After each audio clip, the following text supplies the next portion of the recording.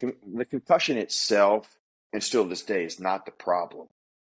It is about care. Okay, there's a lot of things that umbrella care, and people could get confused by this.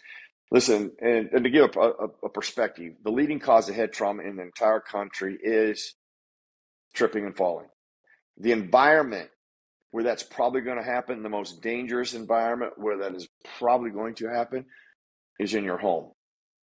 Now, unless you have protocols and equipment in your home, well, your home is a much more dangerous place than sports are today because of protocols that are in place. Now, as far as they're executed, so I go back to what happened to me. What happened to me was a failure in care. I had a major head trauma on a Monday night in Kansas City. Now, here's the two signs of severity of head trauma, which are always misunderstood. I didn't lose consciousness, but losing consciousness is not a sign of severity. It's just a symptom of head trauma. And the reason, the best way to understand that, is once you regain consciousness, is losing consciousness a symbol, a sign anymore? No, you now have regained consciousness, so that's not a sign anymore. So how do we evaluate how severe you are? Cognitive recall and stability. Those are the two most important. And now there's a lot in cognitive recall and there's a lot in stability. Remember they used to go, hey, how many fingers? Okay, so now there's a whole battery of things because you got retrograde, anterograde, and retrograde learning, the bright line, left, right, eyes, so there's a whole scope of things you need to go through from the cognitive and a whole slew of things from the physical. And those can be rehabbed and repaired and done properly, evaluated properly. Then you can return in a much safer environment than when you left it. It's when we return too quick or we don't remove ourselves quick enough. That is where our danger lies still today. Now, back then, clearly, you mentioned it, as a player, we had no idea about it. It's not what we had today. However, in 1994, it was still archaic to be cleared over the phone. Like, there's nobody that would have had knee surgery and the orthopedic doctor would have called up and said, hey, how's your knee doing? Go ahead and play. And that's basically what they did in the Kansas City game. Listen, I didn't know who I was or where I was for about 8 to 10 hours. Cognitive recall, as far as that time frame, that's significant. That's major, major trauma. That's severe. Shoot, by the time I got home into Chicago, I went and got an MRI. They lost me in the hospital, by the way, because I'd wandered up a couple floors. I was sitting in a waiting room waiting for them to find me, and it took them almost an hour to find me. They didn't realize that I'd wandered off. So I was experiencing those things, 3, 4, 5, 6 hours later. They had to give me a ride. Eric Kramer took me home off the plane. They picked me up and brought me into the office. So that tells you that it's severe right there. So to get cleared over the phone 5 days later is just archaic. And that's ultimately what happened. And then I returned to play. I had a headache. I felt terrible. But I was just asked, hey, how do you feel? Now, my headache back then, I ain't even putting 2 and 2 together. Nor should I.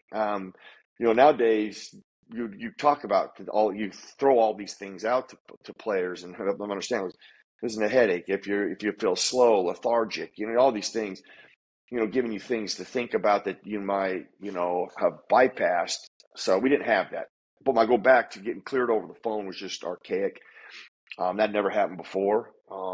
And I shouldn't have been back on a football field. And when I sustained severe concussion again later, about 5 weeks later, I went into cardiac arrest when I got in the locker room. In the process of them starting to do CPR on me, I actually started to breathe and I actually walked to the ambulance, but I was in intensive care for days. I learned how to read again. I went through severe depression. My career was over. I had no hope. I had no purpose. I was an utter mess and a train wreck. That's why I talk about mental health and aspects of it. I'm working on a new book called ACEs, Adverse Childhood Experiences, which we talk about emotional trauma is a bigger issue than physical trauma, and those things get confused. Symptoms can be very similar, but emotional trauma is a bigger issue in this country than physical trauma. And if you're going to rectify yourself, and this is about 99% true, there's always those unique cases where medication is going to be the primer thing that helps you. But in most cases, it is about emotion, I mean, your mental health starts with you. Okay. Like I was laying on a couch. I had no personal hope. I had people calling me, leaving messages, trying to stop by the house. And it wasn't until I got up off the couch and realized I got to change things and I got to start doing things and I got to quit pointing fingers, casting blame, and making excuses. The second I did that, that is when things changed for me. And in most cases, that's the responsibility everybody has. Now, I'm not saying I did that and everything worked out all right. It was a 5-year journey. And there was a lot of things that, and people that helped me on the way, which you do need help on the way, but you have to take ownership of it to start it. And if you do that, that is when your progress will start, and that is when things will change, and that is when you will start to get better. Then you can get the help and hope that you're looking for. But if you never make the initial effort, if you do not make the initial steps, nobody can do it for you. And that's a critical step for everybody. And some of the best ways to evaluate how you are is just look at your overall routine. There's 3/3 to perfect health: nutrition, exercise, activity. You can put workplace in there. And rest. And if you look at that into your routine of your day, you could probably find out where you have some ruts, where you struggle. Every human being probably can find that out. Rest is a really big deal. If you're, say, working out right and eating right, but you're not getting any rest, but that can tear away at your life.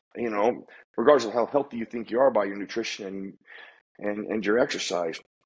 Are you exercising? Is there activities? What kind of things are you doing, that make you and help you from a mental and cognitive aspect? What kind of foods are you putting into your body? All of those things, if you really evaluate, you could probably find out a majority of your issues.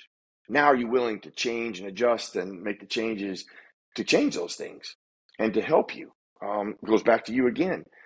And so that's the one thing we're, in a nutshell, doing with this book is trying to help people help themselves, give them things that will help them understand maybe why they do what they do, and then tools to help them work through that and navigate out of that into a healthier space.